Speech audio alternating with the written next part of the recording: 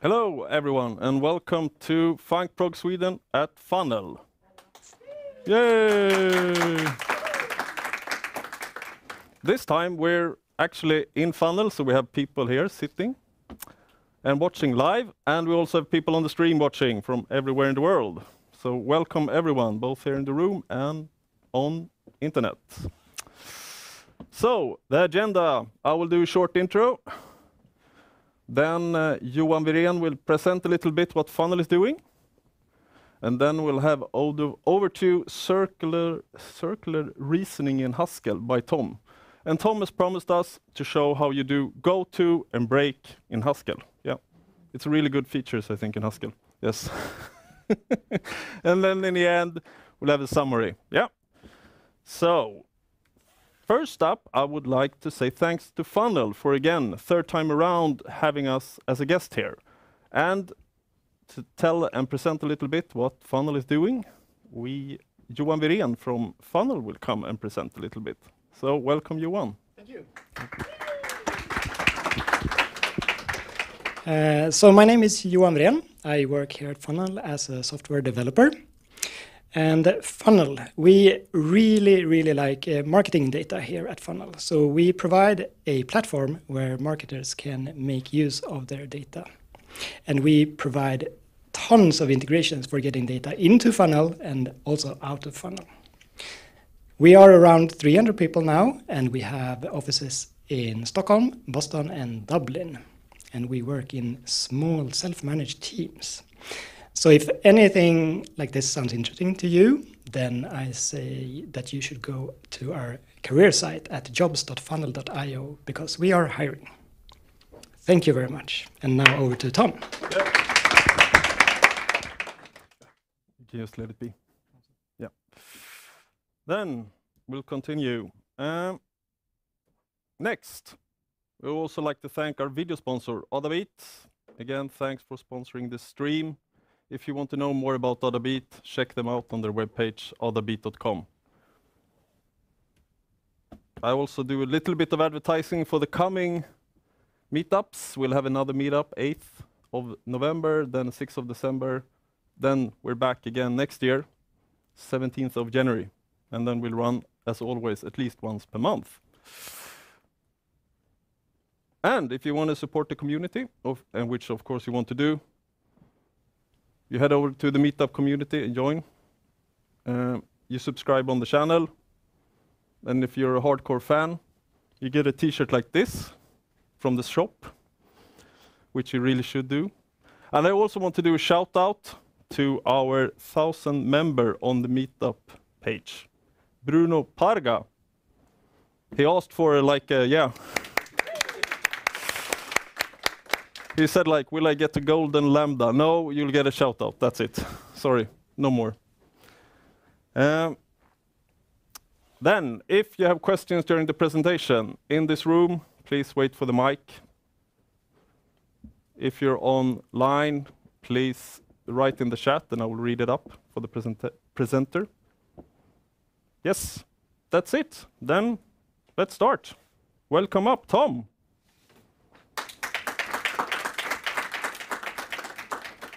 Now comes the most, now we find out. Always the trickiest part. Will it work? It worked before. Can it work now? We never know. It's Pray always to the speaking gods. Yes, we hope for the best.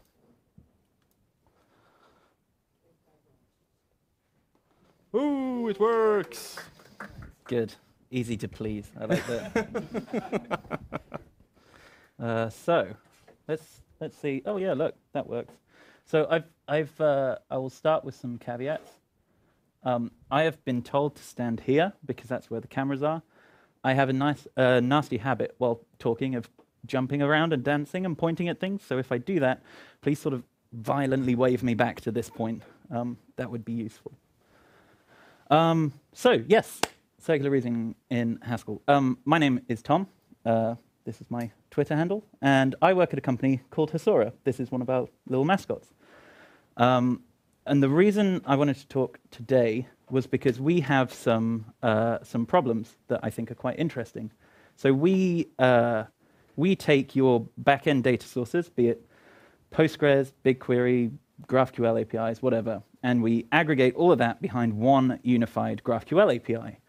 And so if you want to query one of those databases, you do it through a GraphQL query. You can query across multiple databases. It's all very clever. We're hiring, et cetera, et cetera. And the thing that I find really interesting about this problem is the graph side of GraphQL. So if we take, let me just make my notes a bit bigger.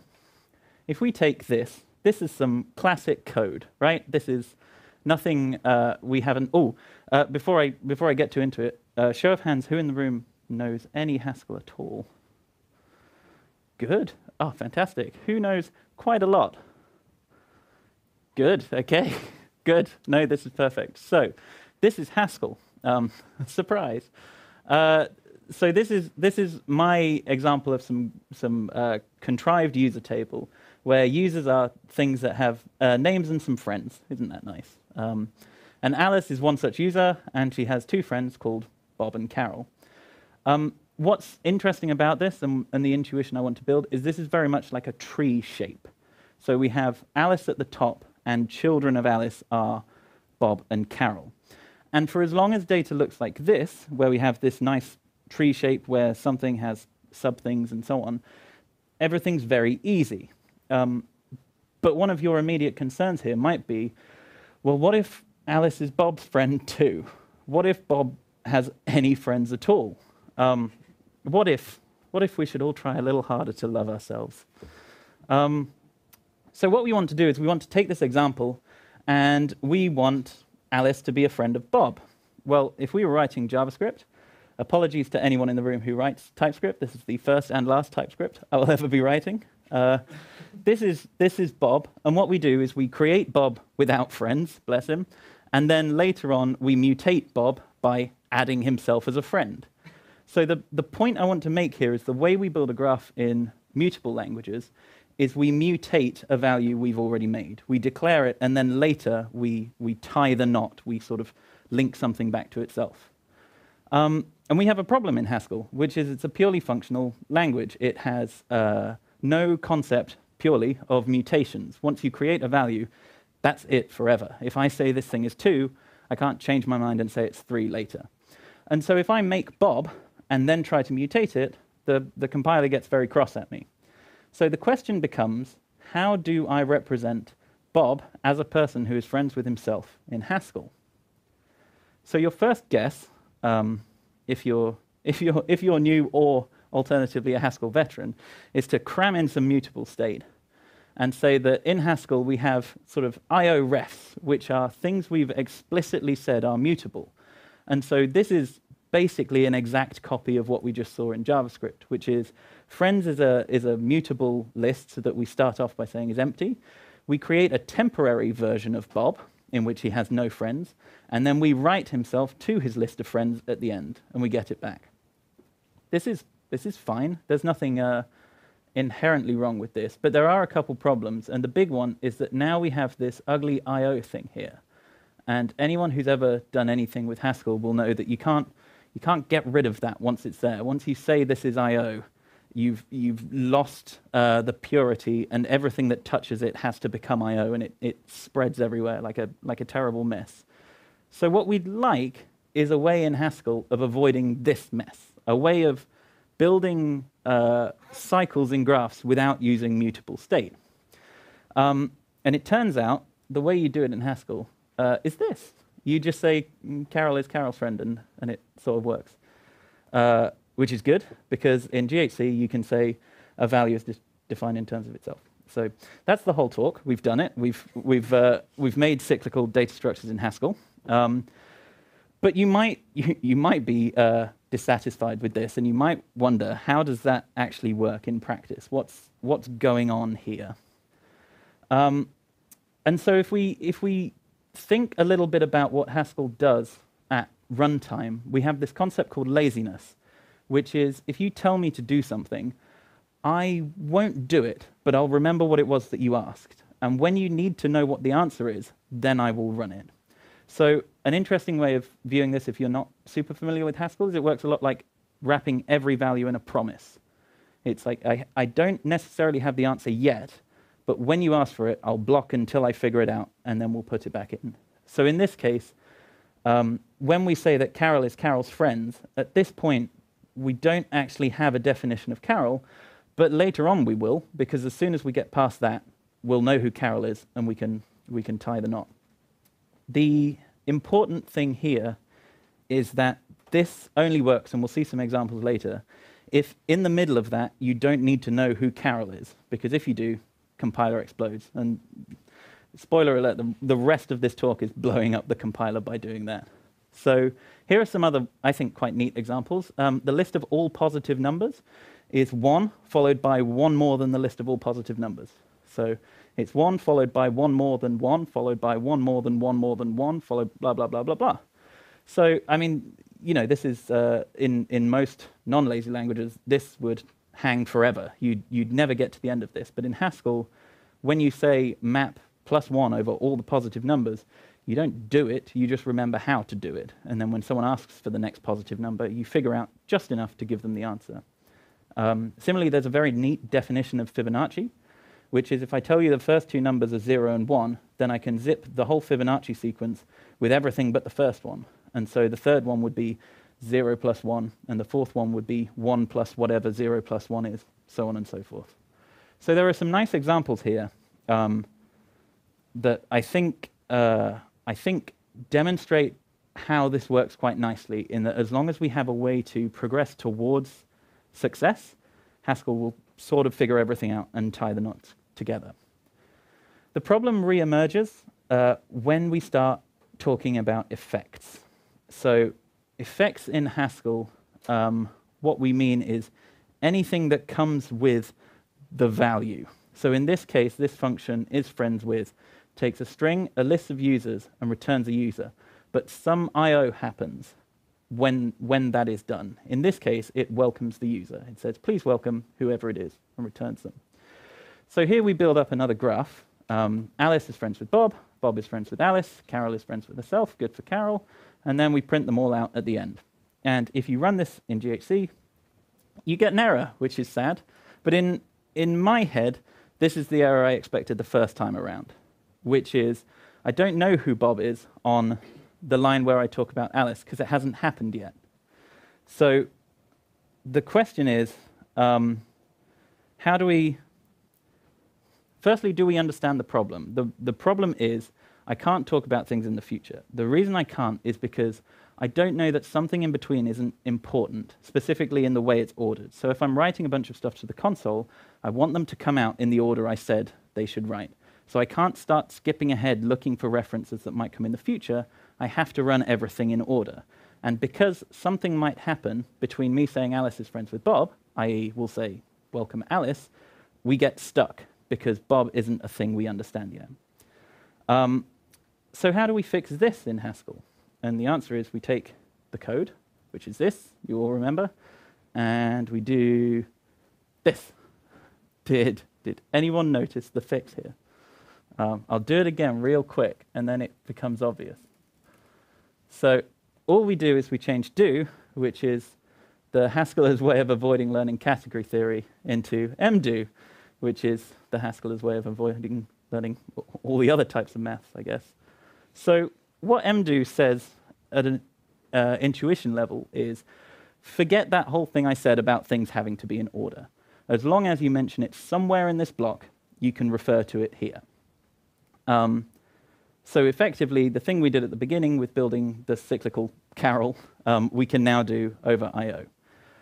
It's not super important to understand how this works, but if you're interested and hanging on, this is syntactic sugar over a thing called MonadFix. And what MonadFix does is say, if you give me a function that takes an input and produces an output, I'll give the output as its input, which is a lot, in my brain at least. So if we take this state example, we take the initial state, we run the computation given this A with that state, and as a result, we get A. And now we have the input. So we run the program, and we take its output, feed it in as an input. This is where it gets weird. For me, the ugliest yet also weirdly the most intuitive example of this comes with IO's mfix, which I've called fix.io. That's a typo. That should say mfix. What we do is we create a mutable variable, and in it we store a runtime error that says you shouldn't have done this.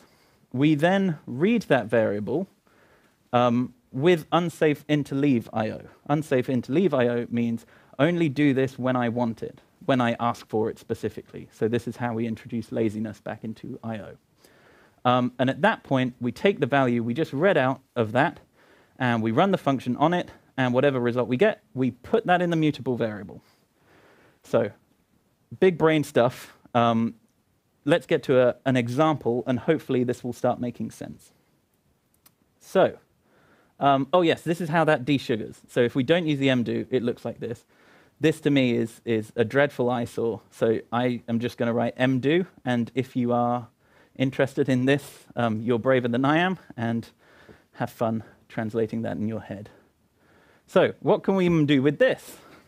Here is a function, and it takes a list of doubles. I have to use the cursor. I'm not allowed to dance across the stage. It takes a list of doubles, and it compares each one to this reference double, and tells you whether all of them are greater than or less than this number. While doing that, it also builds up the sum of those numbers and the number of numbers we see. So to the keen-eyed among you, you might notice that what we're doing here is building the components to figure out the average of those numbers. So it's wise at this point to say, well, can we take the average of the list and use that as a reference?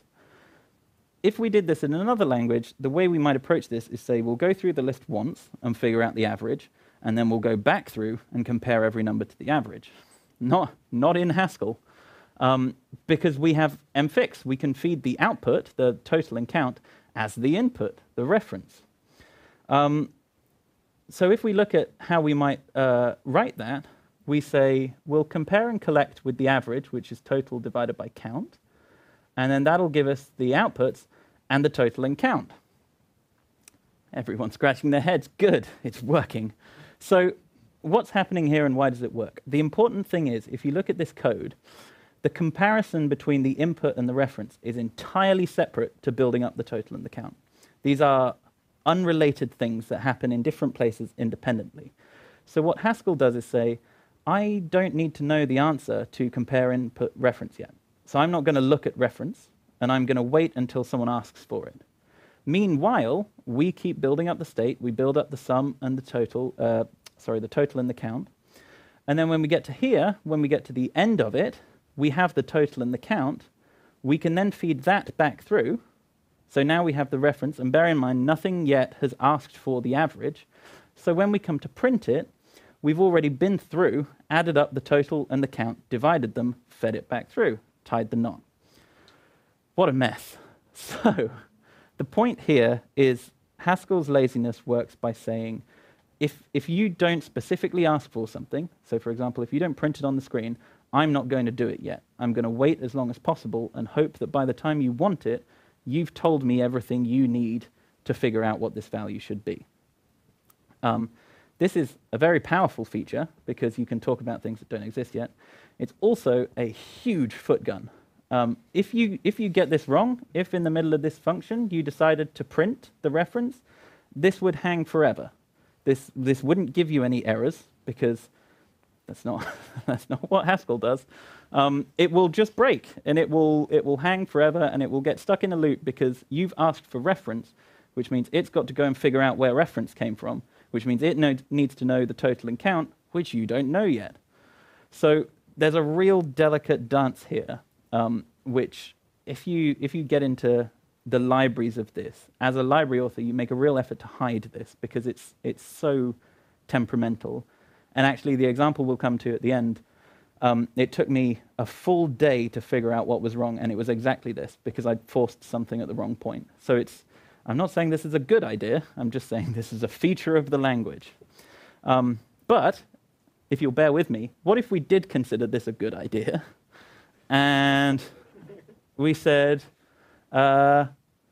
what's a bad idea look like? If that's what a good idea looks like, can we make something substantially worse, and worsen everyone's headache in the room? So we've seen an example which, joking aside, I can traverse a list of any length in one go rather than two.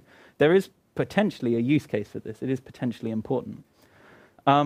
So, that's rubbish. How do we misuse it for talk content? And the answer is, we come back to state, which is a thing that, if this is new to you, state describes a stateful operation in Haskell. So we go from having some initial state, and we do something to produce a value and an updated state. So if you're familiar with front-end world, like Redux or the Elm architecture, this is your update function. This is what that models, is I have my initial state, and I produce a new state by doing something.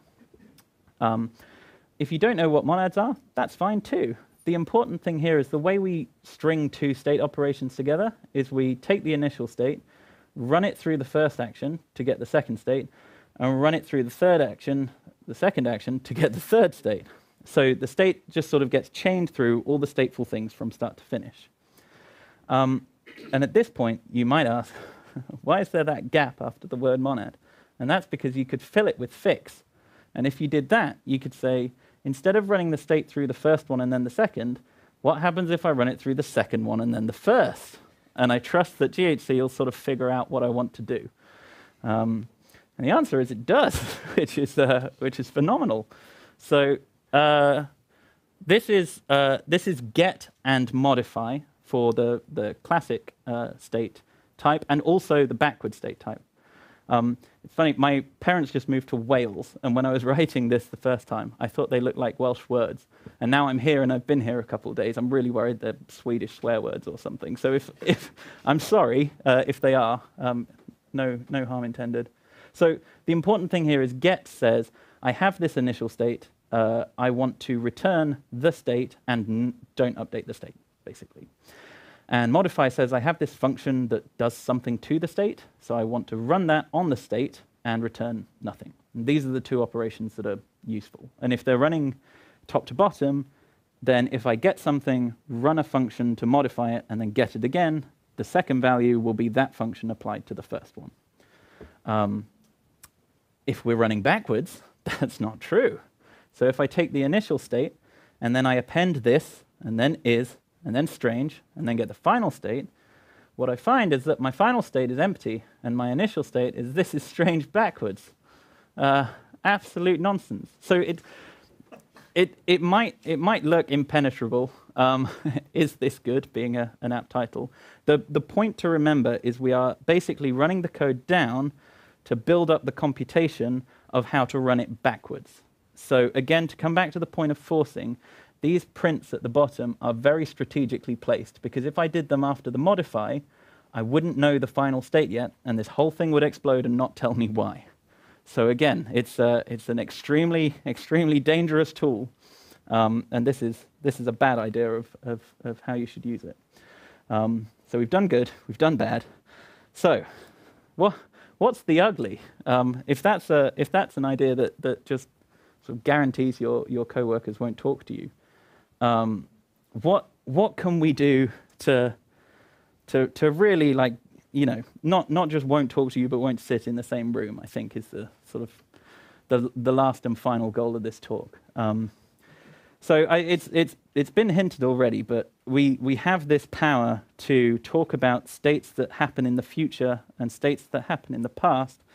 And is there a sort of oft maligned language feature that people generally say is a bad idea that we could now bring back? Now we understand how to reorder computation as and when. And the answer, at least for me, is goto, but we'll get to that after we stop and talk about capturing continuations. This, again, is worthy of a talk in itself, so I'm not going to talk too much about shift. If you understand the continuation monad, good for you. Please tell me how it works. If you don't, the interesting thing here is at any point I can call shift, and the k here is basically the function from whatever it outputs to the rest of the program. So at this point, I can sort of say, capture everything you were going to do, and then feed it David, and then run it again and feed it Eve. And so now, even though I only have one print here, I get 2 out the top, because I said at this point, I want you to take everything you were going to do and run it twice. So, so we can just decide halfway through computations, I want to stop and save where I am. You see where this is going. I also included this example. If you saw the first example and thought, yeah, I get it. That little comment at the top is what this program will output. There's a little puzzle for you. Yes, write-only code, indeed. Not something you should ever see in production. Can't stress enough, because Jesse's here. I have to say, this is not in our code base, and you can come work with us, and we'll have a lovely time. So, we have a way at any point in our program to say, give me the rest of the program as a function. It's a function, it's a value in Haskell, so we could keep hold of it. We could put it in a map. We could label those particular things in that map. And at other points in the code, we could take things out of that map and run them instead of the code we were going to run. So you sort of have this way, as you can see, of you can go to other parts of the code whenever you like. So this is the goto monad. So the interesting thing here is that goto is like a function that does something, a program. And we have a map from strings to those programs. What label says is, stop, give me the whole rest of the program as a value, put it in the map, and then carry on. So just mark this place as a jumping point. And what goto says is, stop what you're doing, throw away the rest of the computation, and look up the given tag in that map. And if you find it, run that. So if every time you see a label, you store where you are in the code, and every time you see a goto, you look up where that is in the code, we have goto. We've done it. It's purely functional. It's mathematically sound. It's academic, whatever. But there is a problem that someone may have noticed. Oh, yes, sorry. So Haskell 2.0, we have a new mutable variable. We like mutation now. We've got a 9, and then we establish a label, read it, deprecate it, go to loop, and then you get this output at the top. So it's, just like writing the code we all wish we could. But there is a problem here, which is you can't jump forward. So if we look back at the definition, goto throws away everything that's going to happen in the future and looks for that tag. So if you haven't seen that tag yet, you'll never see it, because we've said we don't care about that, we're just going to jump to somewhere else. So we can go to as long as we've already seen the label. And so the question becomes, well, we have MonadFix, so can we jump to the future? Can we give the map full of continuation, like label to code mapping, as the input and then generate it as the output and do all the things we've done so far? And then do we have a working goto? And so you type all this in giddily on Sunday night at about 10 p.m. and you press go, and this is about all I saw, because the program hangs forever. Not good. So why does the program hang? That's the interesting question.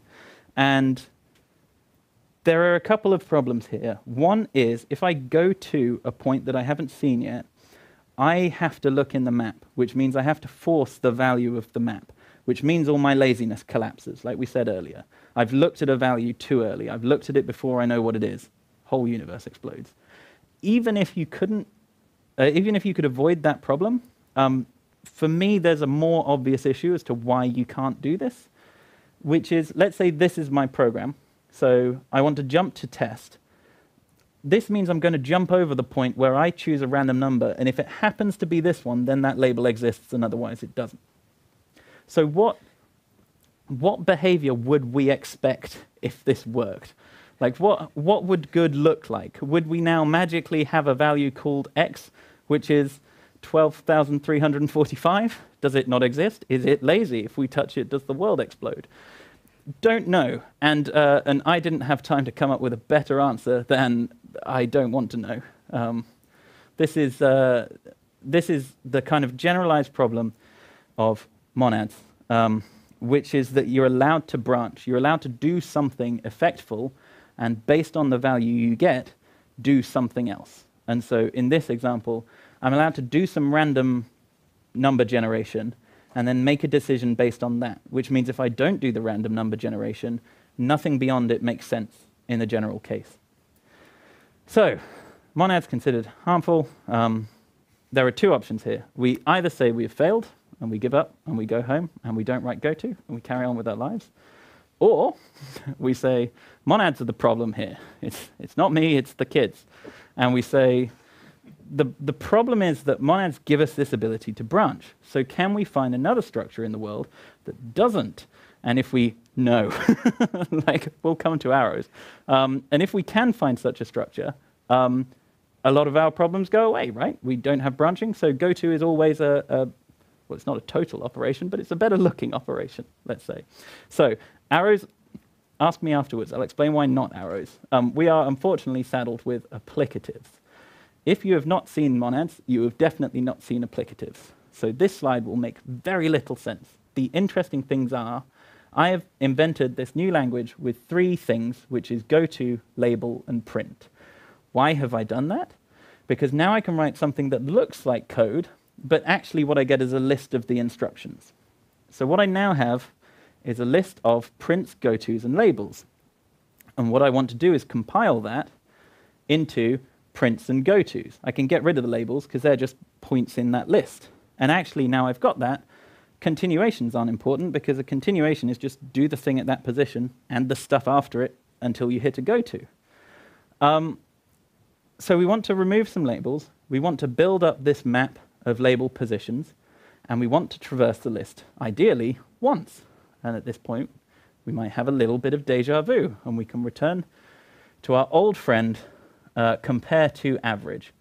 So this is exactly the code we had before, and it was a lifetime ago. We were younger and happier then, and if we can remember roughly what it did, we build up the total and count without doing any of the comparisons. Once we have them, we use that to build the average, and then later on, when we care about the comparisons, all this nonsense has already been sorted.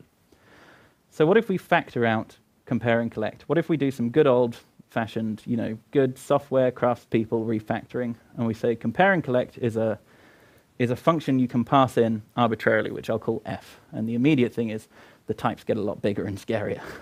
This will be a theme.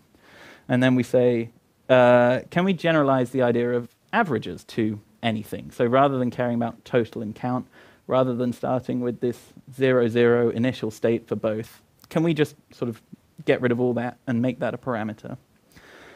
And so then we come to something like this. Again, the theme continues. So now we have f, which is the thing that takes the magical value we don't have yet and something to statefully produce a result, while building up t, which we can after the fact translate into that magical s. If you give me an initial t and the x, we get the mr. So this is, I think, the most general I could get it, and then at that point I said, this is too scary to put on a slide. So what if we just said, we don't care about the difference between t and s, like a pair of total and count and an average are basically the same thing. So we'll just say they're the same and make it the user's problem. And if you do that, you end up with this function, which is still, granted, quite ugly. But I think what's neat about this for me is what I have here is a function basically from x to r with this magical s going on. And what I get out is a function from x to r without the magical s. So what this function basically does is do the knot tying for you and hide it away. So that in itself is not very interesting, but now it's this general, we can not only use it to build our average, but we can build it to we can use it to build a compiler. I promise we're near the end. No more dense Haskell in like 3 slides. So if we come into a print, what we're going to do is bump the line count, which is this n variable, and we're just going to say, this is a print statement, it compiles to print, move on. If we see a label, we add that label and its position in the list, so that line count thing, to the map, and we delete it. We don't bump the line count, we just say we don't want to keep it. And if we see a goto, we bump the line count and we look up that label. And if we find it, we compile it to go to that index. And if we don't, we blow up, because that's about all we can do. And if you do all this, I promise it works. I have a gist and everything, so it's probably fine. You can then say, well, I can do the compilation, the check function, and then I can write this little interpreter, which says, when I see a goto, update the program counter to n, and carry on. If I see a print the message, bump the program counter, carry on. And if I don't see anything, that means I've like fallen off the end of the list and my program's done. And if you go through all of that fuss, you can write a program where goto works going forward. And finally, after hours and hours of my life that I will never get back, you have written code that should never see the light of day. So the interesting thing about this, apart from the fact that we've now fixed Haskell and we've made it a substantially more business-ready language, is that I think it demonstrates really well the sort of power of this feature. Not necessarily how you should use it, but the power of everything being lazily evaluated, and how you can avoid not only very difficult, but also, at the time, impossible problems if you can sort of sort out the temporal order in which things will appear. The problem is, as you've seen, it's incredibly difficult to read. It's also incredibly difficult to write. So I'm not saying it's a great idea, but if you are willing to sacrifice some hair, it's an interesting rabbit hole to go down. I am, again, obliged to say we do not use this at my day job. It would never be allowed. I would never keep my day job. So if you want to come along and write some Haskell that doesn't look like this, please come talk to me. And otherwise, thank you very much for your time.